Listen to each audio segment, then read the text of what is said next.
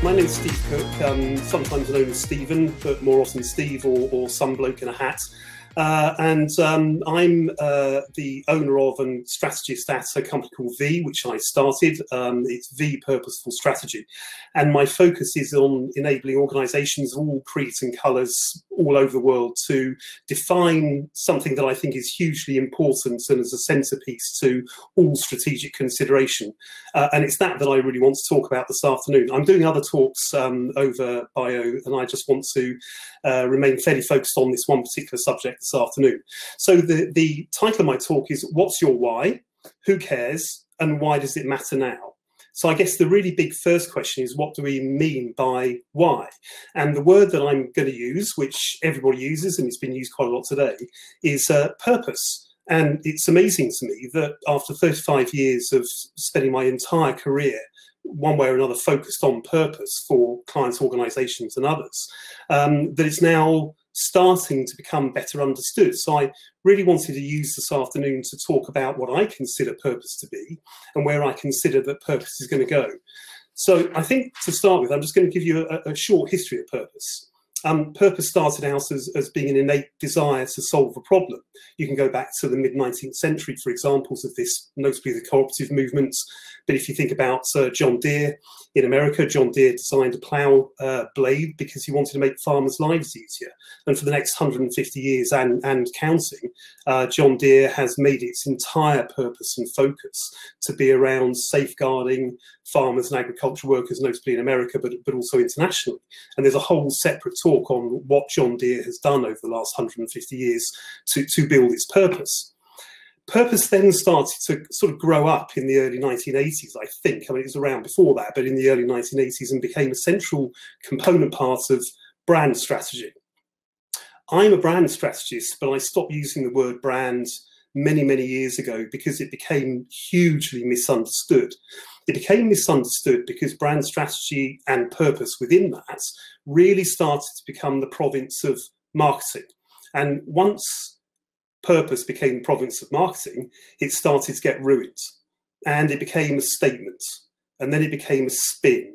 And then it became about gaining differentiation and competitive advantage, winning business one way or another, which is fine of itself, but it's not really what purpose was originally about. And frankly, it's not what purpose should be about now.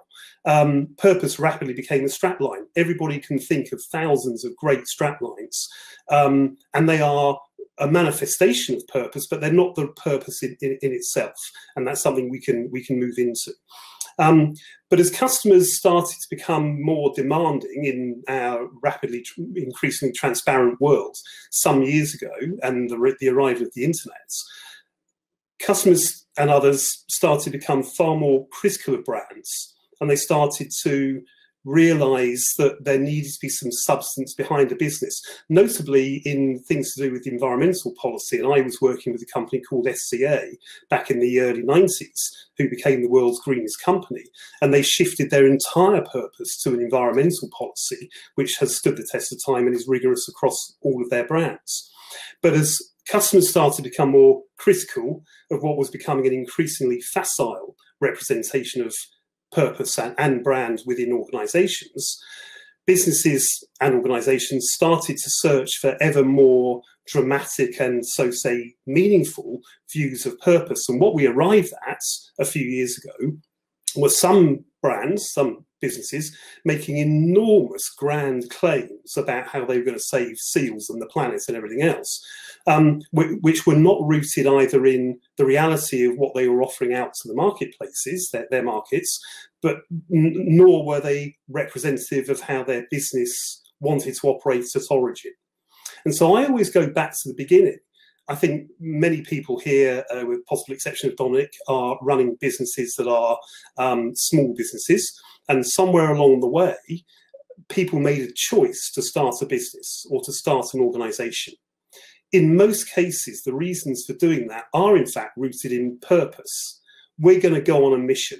We spotted a gap in the market that we think we can fix. We have spotted a fail somewhere that we think we can fix.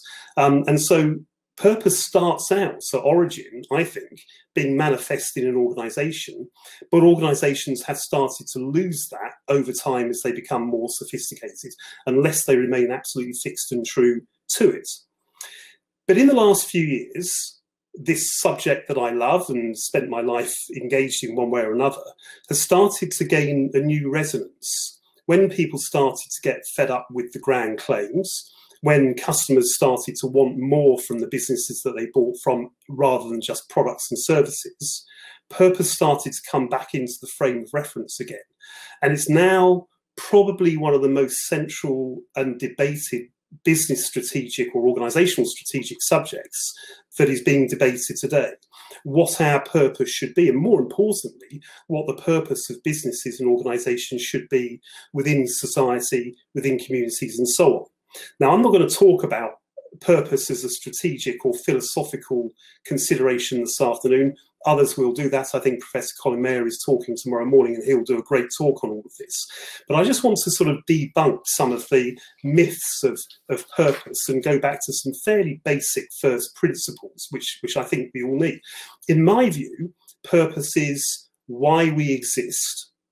It is the central driving thought that we have, possibly at the origins of the business, but certainly as business develops. It is what we are here to do. It's a zealous mission, sometimes I call it that. And increasingly that revolves around the role that we want to play. And it's our choice. It's not led by customers. Sometimes it's led by shareholders, but it certainly isn't led by customers. It should be what we want to be and what we want to and how we want to manifest ourselves. And it should be about how we want to contribute to solving problems. Now, often businesses will talk about purpose as solving a customer problem. They'll meet a customer need, and that's fantastic. But increasingly, we're talking about purpose from the perspective of the higher role that a business or an organization should play within its own confines, within its staff base, within its customer base, but also in broader communities and broader society. And I always think of brand and purpose within that as what will people think of us? What are they saying about us? I often talk about the credit and deficit of purpose and the way that people think about us. We can build enormous credits by doing good things over many, many years for customers and so on. And if we have a fail, if we have built credits, then people will more likely forgive us. We have that within our families. I have that with my wife. I'm constantly in deficit there. But we start to build credits with our audiences one way or another. But I think that purpose primarily is a central function of business strategic thinking. It is our credo for living.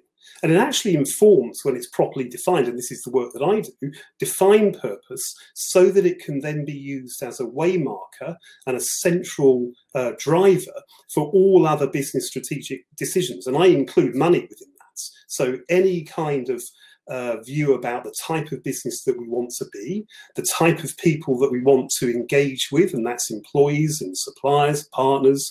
It could involve things like mergers and acquisitions work, which I do a lot of. Who do we want to engage with, and who do we want to engage with us? Let's be discerning about that, and let's make choices about that. It is about the conduct, as I call it, conduct, or culture, as other people call it, the values that we have and how we manifest those values through our conduct and how we operate. That's informed by purpose too. The approaches to leadership that we adopt. What type of organisation do we want to have, and how do we as leaders ensure that we do that? There was a wonderful piece of film yesterday from, I think, Michigan, of a sheriff who was trying to manage an increasingly vitriolic crowd to do with the most recent issues in the States. And he just took all of his protective gear and his gun and everything else off and said, I'm going to walk with you. I'm going to march with you. Where do you want to go? Where do you want to walk to? And he diffused what could have become a really violent situation. That type of leadership flew in the face of almost every other police chief, as far as I can see, in the last few days in the United States. So purpose really drives things like the systems, the really hard end stuff, the systems, the processes that we adopt, our mechanisms for purchasing, supply chain management, the lot. Everything is in reality, or should be, driven by purpose. So we start to look at how we can evolve purpose to make sure that it is meaningful within inside an organisation. And that flies in the face of the recent history of purpose up until 2 or 3 years ago. And what's happened is that as far as I see, 3 different types of purpose have been prevalent over the last 20 or 30 years, certainly in my career. The most common one is a purpose that has become a sort of statement that is about a description of what we do and potentially the benefit that we can deliver to our customers. That sort of purpose statement is fine, and it's something that allows a business to gain differentiation from its competitors, to gain competitive market advantage over those competitors, and to resonate with buyers. And I spend a lot of time working in really hard-end B2B environments in technology and so on. And so those descriptive brand positionings rooted in true purposeful thinking are fine, but they're the ones that are most at risk of just becoming marketing messaging one way or another. The flip side of that, the complete polar extreme, are the purpose definitions that are claiming massive changes in the world. And Starbucks was, I think, the most notorious one of those over the last few years. Huge overclaims that move away from anything realistic that their organisation might be able to deliver out into the world and live by as a credo. And then we have another sort of purpose that's been around for some time, which will be the cause-based purpose. So jumping on whatever bandwagon that's related to a very specific cause. And I think it is that type of purpose that over the last few years has started to move purpose more to the centre of business strategic thinking and to be taken much more seriously again, because that sort of purpose has resonated with people. But those 3 purposes, and there are many others, and if we had time, we could talk about them, but those are all purpose definitions that are designed to talk out to people for people to receive. And I want to posit today the idea that there is in fact a 4th type of purpose, which is, I think, going to be the future. And I'm going to talk more about this tomorrow. But the 4th type of purpose would be one that is participatory. I'm not alone in thinking this, but I'm certainly I've been making it my centerpiece. The idea that we are not, as a business or an organisation, an island.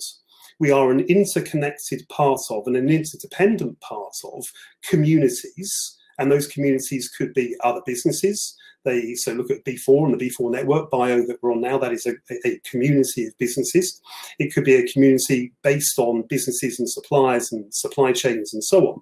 But it could also be a business centred in real community, real society, made up of people who've hitherto been known as employees or customers or voters or donors, potentially leaders, suppliers, other businesses, shareholders even. But I think we might have reached a point now, and I'm putting this out there, that we have arrived in a situation where every single one of those types of descriptor for different types of people that a business might want to engage with, we can boil that right down to we are all human beings and we are all citizens. And so my view would be that a business, and particularly now because of COVID, a business that wants to grow, wants to contribute more, wants to find real purpose that is sustainable and that transcends anything to do with competitive markets, and is actually something that can become what purpose used to be, which is a true credo for living, really should start to consider purpose from a way in which it can bring people together. It can actually create communities as a business where everybody shares views and ideas and opinions. Some years ago, Lego decided that it wanted to co-create products with its customers. And it started to do that really effectively. Other businesses have taken that on board. But what if we were able to use businesses and social enterprises as centerpieces for creating real change that the businesses can benefit from and that everybody out in their ecosystems in their world can benefit from too? And if you follow that sort of logic, that there is a a type of purpose which should be central to a business, but should also be central to a business's ecosystem, everybody that is within its orbit one way or another, then I think we can start to take purpose away from being something that is philosophically, esoterically sort of in the margins of thinking, and turn it into something that really becomes vibrant and dynamic. Not just marketing message at all, but really the way that we live, the way that we want to conduct ourselves in the future. That type of purpose takes a number of things to make it really come into its own, and I think it has to for the future. It requires, in the first instance, the will to do it. Will enough businesses and organisations say to themselves, and particularly now when a lot of people are thinking and talking about change, do we have the will to become the type of business that genuinely can be a force for good, but that also brings people into our orbit as well as projecting ourselves out to them? Perhaps we should ensure that we can be that type of business in the future, but we need to have the will to do it. In order to do that, we also need to recognise that we should let go of some of our egos and some of our ownership in terms of the way that we run our businesses. Maybe there is a step change coming, and I think it is, in the type of leader that businesses have. There's a lot of talk and debate around the vulnerable leader. The one that says, I don't know, Dominic Hare, you did a brilliant job this morning on making it very clear that you didn't get it right at the beginning of this, and that's fantastic. Really great to hear that, and that suggests vulnerability, which is a human trait, which is something that everybody can really gravitate to. But if we start to lose our egos and our desire for ownership and the control mechanisms that businesses have had in the main in the past, the sort of binary hierarchical systems, and we discover that it's actually better to work together and to do that properly. I don't mean that in a kind of hippie way. I mean to properly work together with other organisations, to share problems, to get rid of the need to have competitive advantage over those other businesses, because there's plenty of opportunity out there for everybody. And then you can start to build the thing that is really critical in all of this, which is groundswell. It's all very well for one or two businesses or social enterprises to sit there in the margins and to do really great stuff. But in order to create change in the way that I think we need to make change now, every business needs to have a type of purpose that is real, and as David Richard, I think, has just pointed out, authentic and highly credible, and will work for large numbers of people, but where they feel they can come to it, not in a transactional way, but in a real way that actually helps to contribute. And I think that starts to become a really important way for the future. Lots of work was going on around all of this before COVID. It was all in the margins, in the main. It was very philosophical stuff, as I said earlier. But maybe COVID has been an accelerant. It's been petrol on the fire of things that were starting to change anyway in terms of how businesses thought about themselves. And I would posit the idea that participatory purpose as a new-ish way of thinking about purpose, which always should have been central to businesses and organisations, perhaps should become the central and defining why that will matter to people in the future.